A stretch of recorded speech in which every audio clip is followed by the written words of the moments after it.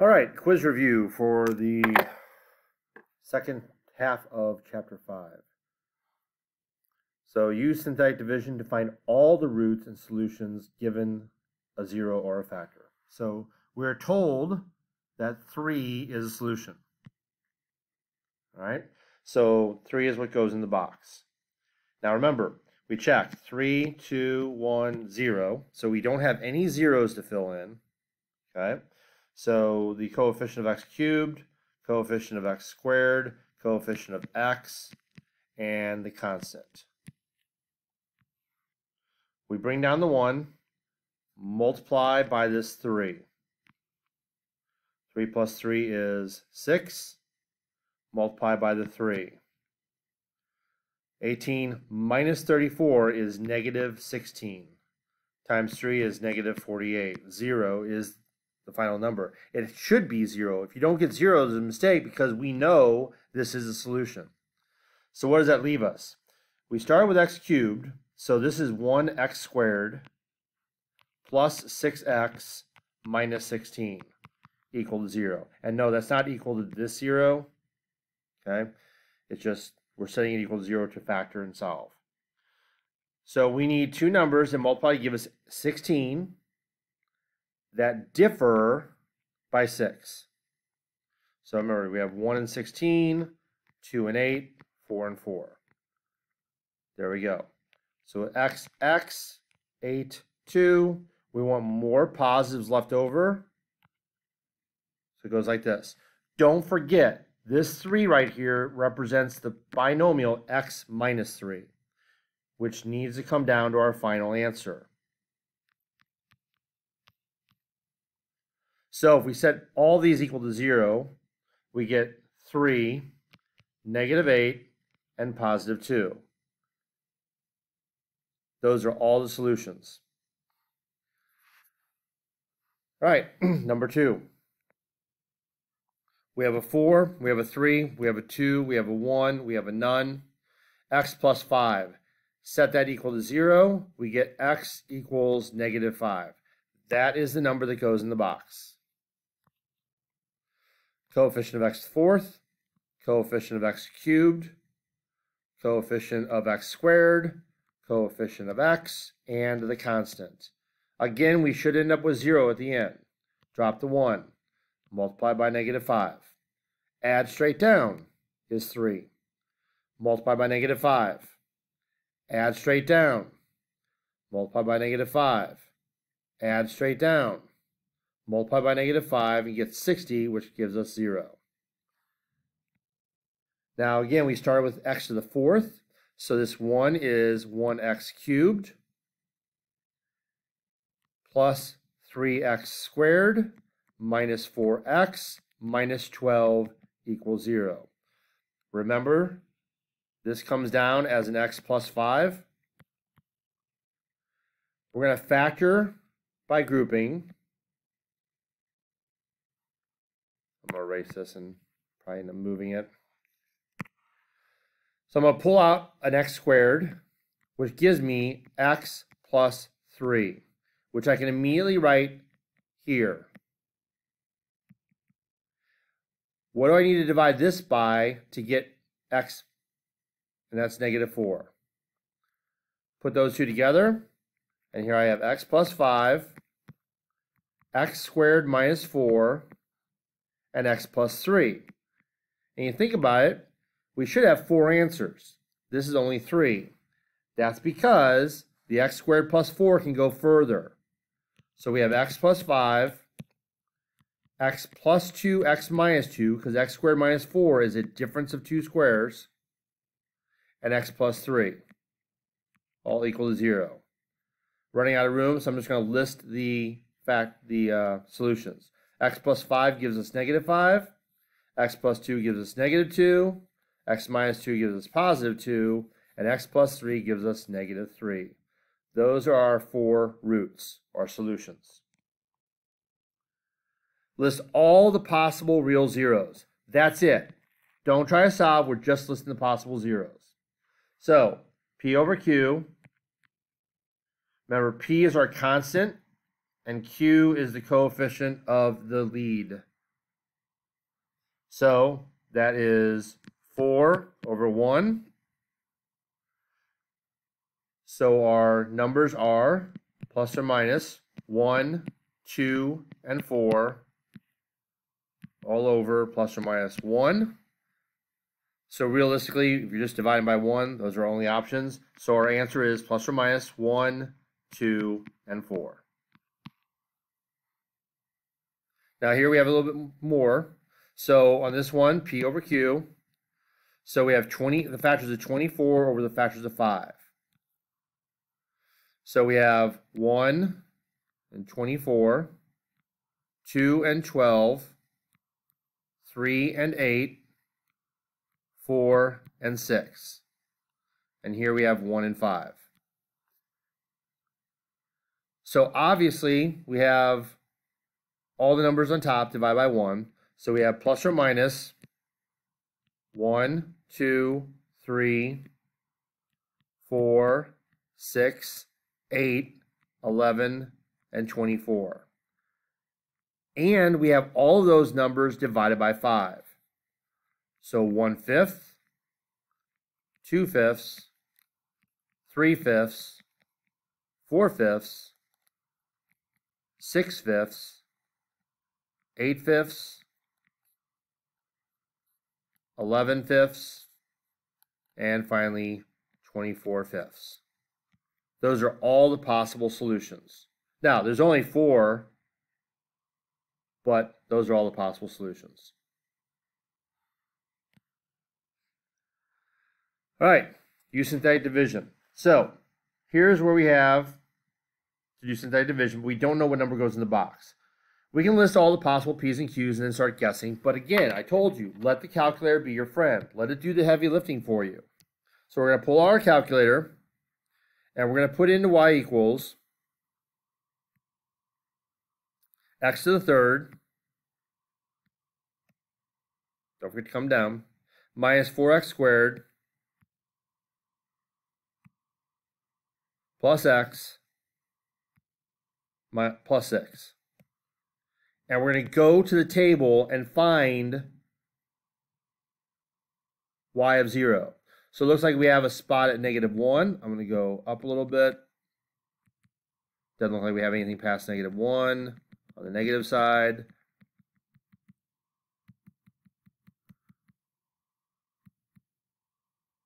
Two and 3. So we actually know the answers. It's going to be -1, 2, and 3. We can even see that if we wanted to graph it. There's -1, 2, and 3. All right? So we know the answer. You can pick any of these 3 numbers and start synthetic division. Okay? The beauty is you're going to know the other 2 answers, so it should make factoring much easier. Now, if you start with -1, you'll end up finding 2 and 3 from factoring. If you start with 2, you'll end up finding the -1 and 3 from factoring. And if you start with 3, you'll end up finding the -1 and 2 when you factor. So I'm going to start with 2. Split the difference. Go in the middle. So 3, 2, 1, 0. We're good to go. So 1, -4, 1, and 6. No need for zeros. Drop the 1. Multiply by 2. Add straight down. Multiply by 2. Add straight down. Multiply by 2. You should end up with 0 here. If you don't, you did something wrong. Now we write x squared minus 2x minus 3. And here's the beauty of it. We know that we need to get this and this. Well, that comes from x plus 1 and x minus 3. Now, if we're doing the actual factoring, you know, we have x times x. We need 2 numbers that give us 3 that differ by 2. That can only be 1 and 3. And we want more negatives. But here's the beauty of it. If you're not that great at factoring, this can help you find it. Don't forget to bring this down. That represents x minus 2. And our answers are 2, -1, and 3. Sound familiar? All right, same thing. I could list all the factors, possible factors of, 50 over 1. Would give us quite a few to choose from. save yourself the trouble. Go here and put in the calculator x cubed minus 2x squared plus 25x minus 50. Go to the table. And you can see we have one at 2. We'll step back a little bit. Nope, nothing on that end. So we have one at 2. And that's it. Which means we're probably going to have we'll have 2 non-real or 2 fractional answers. We'll see. Okay? So we have to start with 2. We know that. All right? So we have 3, 2, 1, none.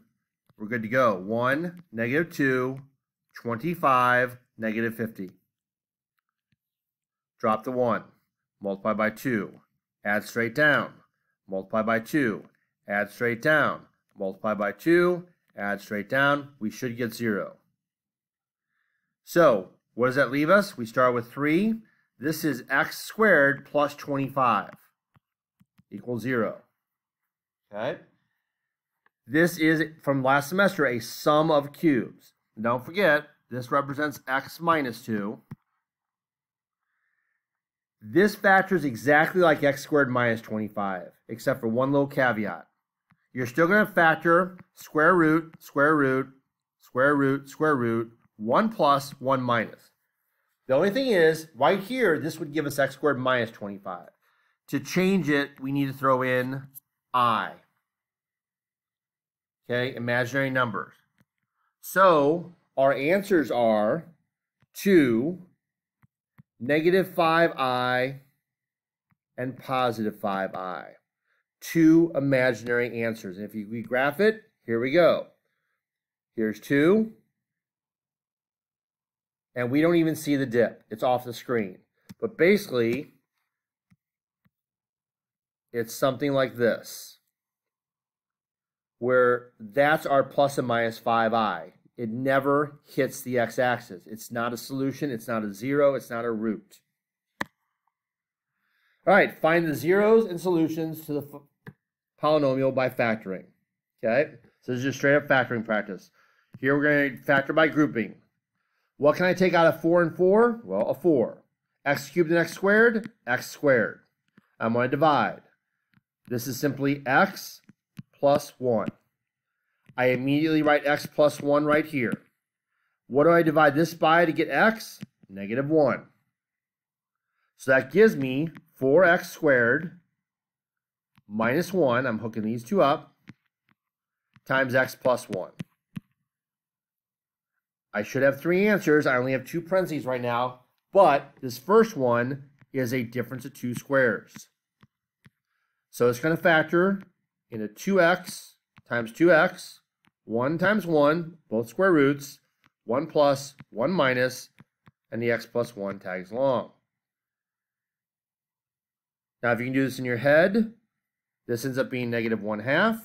This is positive 1/2, and that's negative 1. If you can't, just come off to the side and do 2x plus 1 equals 0. 2x equals negative 1. X equals negative 1/2.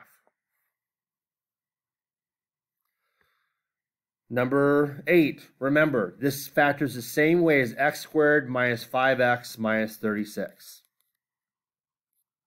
Okay, we need 2 numbers that multiply to give us 36 that differ by 5. That's 9 and 4. This is x, this is x. I want more negatives than positives. I'm done. The only difference on this one is the math is exactly the same, except instead of x times x, to get x to the 4th, I need this to be x squared and x squared. The 9 and the 4 are the same. The negative 9 and the positive 4 are the same. Now, the only difference is here we're done. But this is a difference of squares, and that's a sum of squares. So this is going to factor to x plus 3, x minus 3. This is going to factor to x plus 2 with the I, x minus 2 with the I. So my four solutions are negative 3, positive 3, negative 2i, and positive 2i. All right? So this is a happy W, right, that is going to hit at negative 3 and positive 3. So we know it's going to come down like this, come down like this. It's going to be a W. These are evenly matched. So somewhere down here, it's going to come back up and do this. So here's our negative 3 and positive 3, and here's our two imaginary answers. It is never hitting the x-axis. All right, number 9. Now we're working backwards. So we're writing in standard form. So first we're writing in factored form. So we have x equals 0. So that's just an x. Plus 3 means x minus 3. Plus 4 means x minus 4. But with a lead coefficient of 2, we need to put a 2 here, or with any of the x's. I'm going to hold off on the 2x to distribute after I do this. So I'm going to FOIL or double distribute. X times x. Negative 3 times negative 4 is positive 12. Now I'm just going to do this in one step. That's negative 4x and negative 3x, which is negative 7x. And now I'm going to distribute the 2x throughout. So 2x times x squared is 2x cubed. There's our three answers. 2x times negative 7x is negative 14x squared. And 2x times 12 is going to be plus 24x. And we do not have a constant. Right? Here we have zeros of 4, so that's x minus 4. 2i and negative 2i, so that's going to be x plus 2i. But technically, if I'm going in order to be accurate, x minus 2i doesn't really matter. X plus 2i. I'm going to do these two first. So x minus 4 carries down. I'm going to get x squared. I'm going to do the whole thing here because it's a little tricky. Remember, the inside cancel out. 2xi minus 2xi, so that doesn't go anywhere. But then negative times positive is negative. 2 times 2 is 4. I times I is I squared. But remember, I squared is really just negative 1, which makes that x squared plus 4. So what we have here is x minus 4 times x squared plus 4, a sum of squares. That makes sense now. Okay? We still only have three answers. Okay? And now I'm going to double distribute or FOIL. So x times x squared is x cubed. X times 4 is 4x.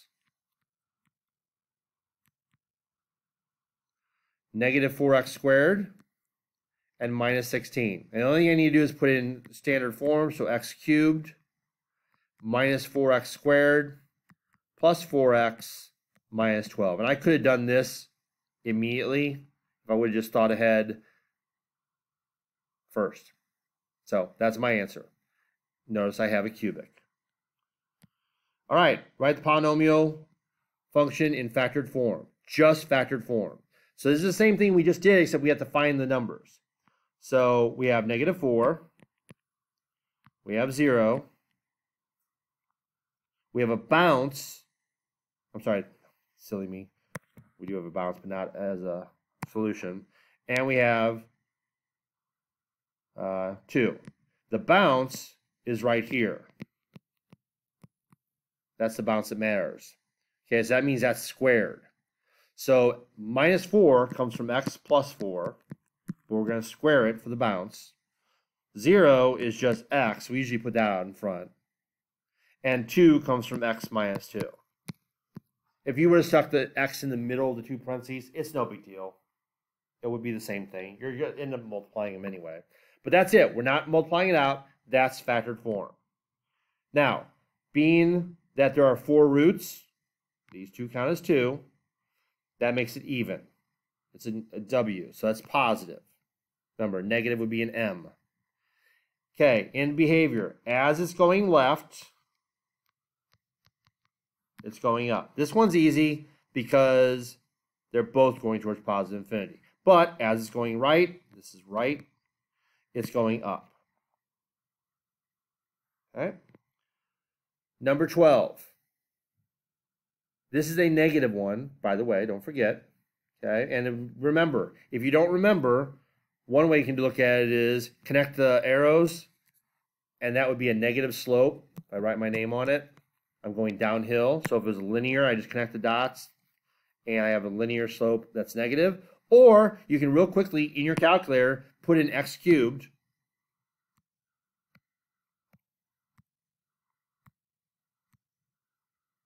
Sorry. Hitting on all the wrong buttons. So I literally just put in x to the power of 3. Don't need all the other fancy stuff. And see the way that goes, which means this one is negative. Okay, being that it's cubic, that's odd. 3 is odd. All right. Local minimum, where is that? Well, that looks to be at about negative 6. Local maximum, where is that? Looks to be at negative 1. Number of real zeros, only 1 right there. These two right here are imaginary. End behavior, as it's going left, it's going up. So as it's going left, it's going up. And as it's going right, it's going down. As it's going right, it's going down. And that's it there. All right, sketch the graph of the function and fill in the blanks. So we're going to sketch down here. Right? So where are my roots? My roots are at 4, -3, and 7. Notice these are all to the first power, so no bounces. I'm right now going to put dots at 4, -3, and 7. 4, 7, and -3. Okay. This is a cubic with a lead coefficient of 1. It's positive, which means it looks like it's going to look like this generally. So as it's going left, it's going down, and as it's going right, it's going up. But again, you can enter this in your calculator as parentheses. You don't have to multiply it out. You just put in parentheses x minus 4, parentheses x plus 3, and parentheses x minus 7. And hit graph. There's your -3, there's your 4, and there's your 7. Okay? So basically what it's doing is it's all off the chart. It's going up here, off the chart, down here, off the chart, up here like so. And that's my graph. Let the calculator help you. All right? This one. This is 0, 5, and -2. But notice 0 has a bounce. So 0, 5, and -2. 0 has a bounce. The other two are powers of 1. Okay? This is also a negative, so we're looking at an M. All right? Which means this is easy. They're both going down. You don't even need to see specifically. So the degree is 2 plus 1 plus 1, that's 4, and the lead coefficient is -3. So I have a bounce at 0. I have 5, and I have -2. Let the calculator be our friend. Go to y equals, clear out whatever's in there, okay? And now we're going to put, remember the gray negative key, 3x squared, parentheses, x minus 5, the subtraction key on that one, and parentheses x plus 2. Oops, missed my parentheses.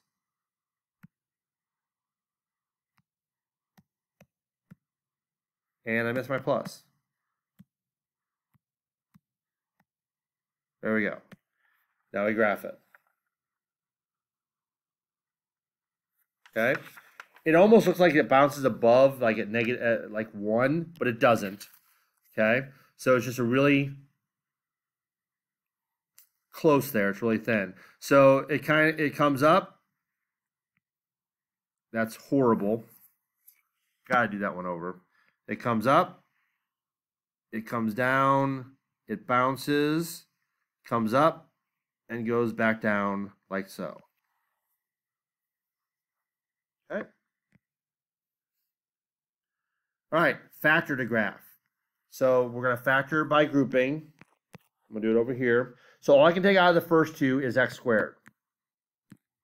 So that leaves me x plus 4. I can immediately write x plus 4 right here. What do I need to divide this by to get x plus 4? Negative 1. So that gives me, when I hook these up, x squared minus 1, difference of squares, x plus 4. That means this is going to be x plus 1, x minus 1, and x plus 4 just tags along. So that means I have negative 1, positive 1, and negative 4 for solutions. Negative 1, positive 1, and negative 4. They are all to the first power, so they all have a multiplicity of 1. It is a cubic with a lead coefficient of 1. The end behavior. Now, since it's positive, that means it's going to look like this, generally. So as it's going left, it's going down. And as it's going right, it's going up. And my points are negative 1, 1, and negative 4. Okay, so I could graph it, but generally you see it's going to do this, this, and this. And, you know, if you go down here, if you're, you know, do something like that, it's fine. If you want to be specific and put this in, that's great. If you're feeling confident about your time, you can put this in and graph it and see how accurate it is. So x to the third power plus 4x squared minus x minus 4. And hit graph. Okay, so obviously I went a little high on the left side. Pretty close on the right side. But, you know, generally that's the behavior, and that's fine. Okay?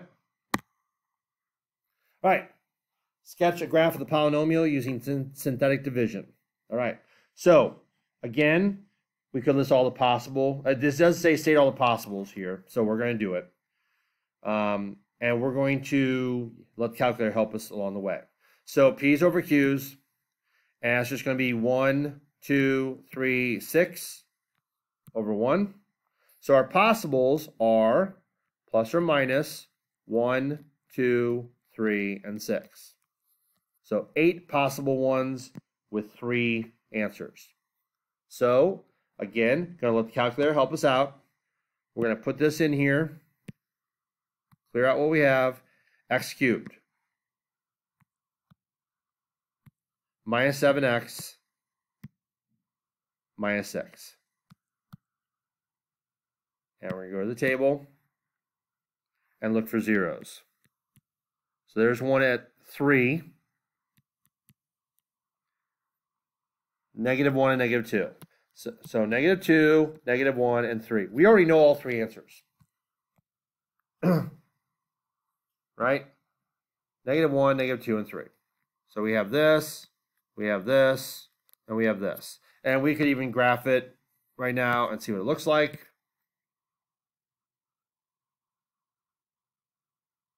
Okay, so we know it's going to look something like this. What was it again? It was down off the chart. Yep. There we go. That's done. Still got to do the work. So you can, again, pick any one of those numbers. Negative 1, negative 2, 3. I'm going to do -1 just to be adventurous. Okay? Now notice, though, on this one, I have an x cubed. I do not have an x squared. There's my x. There's my constant. Very important. If you miss that 0, it's all bets off. But the nice thing is, since you already know what the answers would be, if you do this and you miss your 0, okay, you're not going to end up with 0 as a remainder, which tells you made a mistake. All right? So drop the 1, multiply by -1. Add straight down, multiply, add straight down, multiply, 0. That's what you should get. If you forgot the 0, in fact, real quick, I'll just do it. 1, -7, and 6. Drop it straight down, multiply. Add straight down, multiply. That would have given you 2 here. And that means you made a mistake. All right? So just use that thinking as you're going through. So this gives me x squared minus x minus 6. But the beauty is I already know that my 2 factors are going to be for this -2 and 3.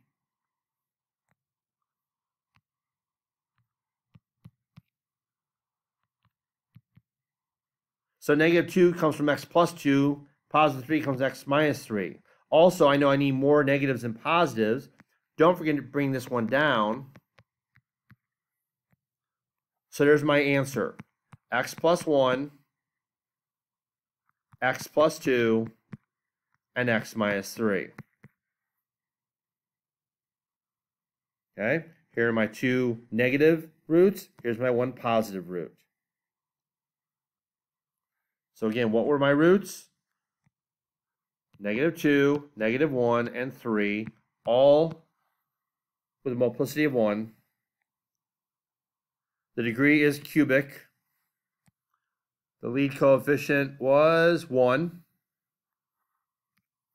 And again, as it's going left, it's going down. And as it's going right, it's going up.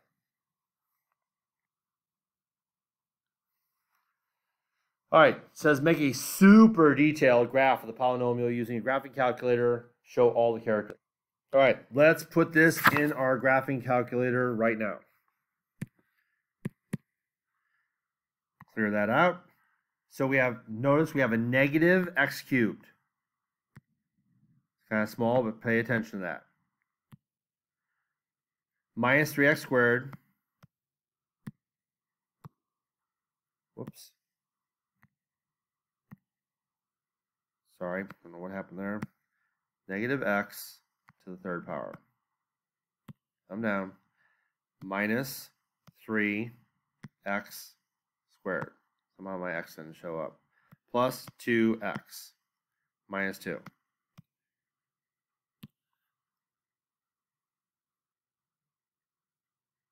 Okay, so we have a negative cubic that looks like that. Okay, we go to our table and see if we find any zeros.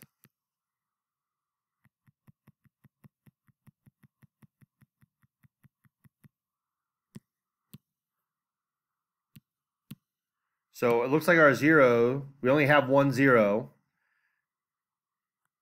And it looks like somewhere between -3 and 4. So the calculator actually doesn't help us find a 0 here. Okay? So we're going to do factor by grouping. I can pull out a negative x squared. Actually, I'm just going to pull out positive x squared. And that's going to give me x minus 3.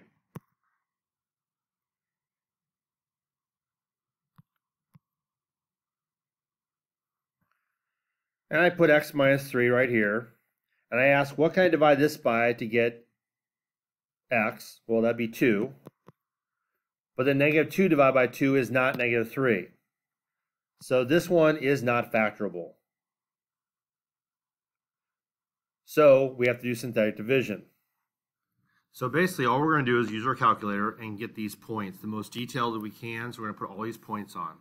So -4, 6, right there. -3, -8.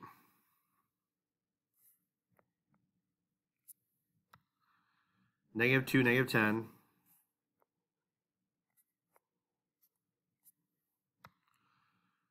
-1, -6. 0, -2.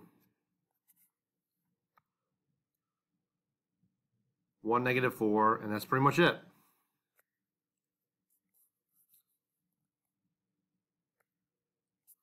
So we draw it, it comes down, looks like it dips down somewhere on there, comes up there, and like that. All right, so the degree is obviously cubic, 3. Lead coefficient is -1. As it's going left, it's going up. And as it's going right, it's going down. And the local minimum right there, it says estimate. So, you know, what, -11, -12 maybe. The max right there at -2. And that's it.